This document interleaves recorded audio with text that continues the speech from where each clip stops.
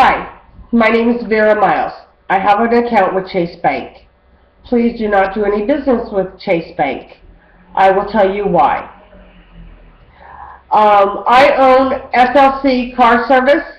That's a DBA of SLC Yellow Car Service in Salt Lake City, Utah. This, you can see, is 34 shares. In an LLC, you can have 35 shares, okay? Each share goes for $7,000. I have controlling interest. My ex-husband, Abdul Ralph M. Sanaa, only has one share, okay? He put $40 in my account. Then he got mad at me for a reason. I did not agree with the way he's doing things and running things, and he's going to the hospital and he's having panic attacks and all kinds of things. So when I disagreed with him, he took the $40 back out of my account. I don't know how he can do that. But before that, he sent me $250. And now I found out he took that out of the account and overdrew my account.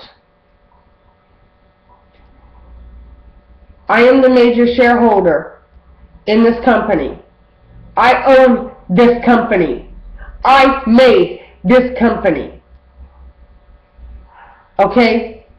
When I put this company together, he did not have a job. So I let him have a job. I don't appreciate this at all.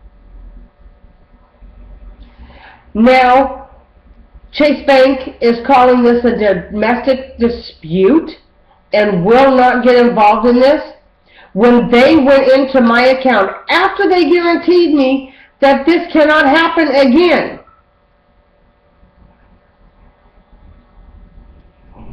just because I don't let him get his way.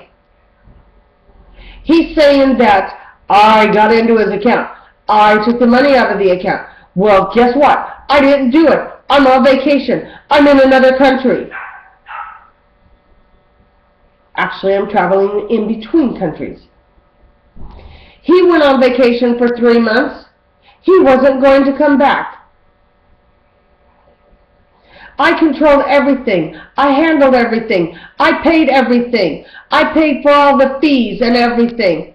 When the bank went $200 in the hole because of somebody's had something go on with their credit card and they had a dispute, I had to handle that. I control everything in this company.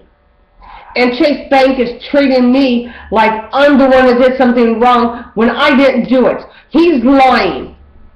He gave me that money. He did it.